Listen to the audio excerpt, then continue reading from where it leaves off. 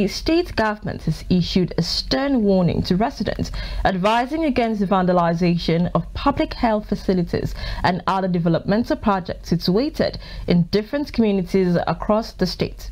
Executive Secretary, Akwa Ibom State Primary Healthcare Services, Mrs. Eno Attah, gave the warning during a 3-day COVID-19 response mechanism training workshop and inauguration of the State Advocacy Team in Uyo, the state capital. Mrs. Attah emphasized that the implementation of a resilient and sustainable system for health and COVID-19 response mechanisms will tackle the infrastructural gaps within the health systems, thereby enhancing efficient and effective health service delivery. Well, the Monitoring and Evaluation Manager Network of People Living with HIV and AIDS in Nigeria, Mrs. Nkechi Obot, described community-led monitoring as an effective tool to ensure accountability for project implementation, while the National Program Officer of NUFAN in Abuja, Mr. Eno Attah, highlighted the benefits derived from protecting critical infrastructure. The aim of the workshop is to train people that will work as state advocacy team. When I say state advocacy team, I mean all the key players in the state that will come together and form one combined force to do an advocacy that will yield results. Through Women Affairs, we are looking at the CBO, that is the community-based organization that we work in defense organization.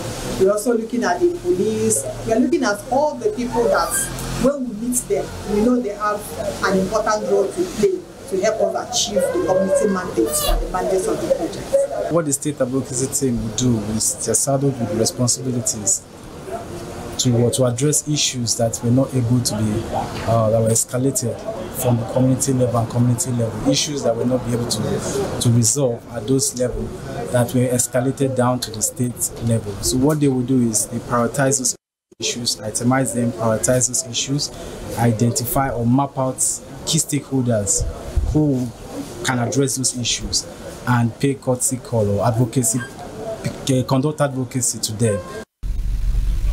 Well, some of the participants, including representative of the Council for Islamic Affairs, Alhaji Ahmed Isa, and Program Manager, State Malaria Elimination Program, Dr. John Obot, described the training as worthwhile as it provided them with basic knowledge about interventions and implementations of AIDS, tuberculosis, and malaria programs.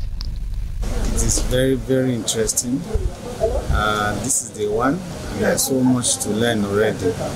And part of it is that community-based organization which they are advocating for, meaning that people in the community should take responsibility for what they have at the end of the day. The workshop is timely, and the present situation we have globally and in country requires that communities and individuals take a lead in those things that concern them, whether it's health, whether it's education, whether it's development of infrastructure. High point of the workshop was the inauguration of the Akwa Ibom State Advocacy Team, headed by the NUFAN coordinator, Mrs. Elizabeth Udo, while other members joined from the Tuberculosis Network, among others.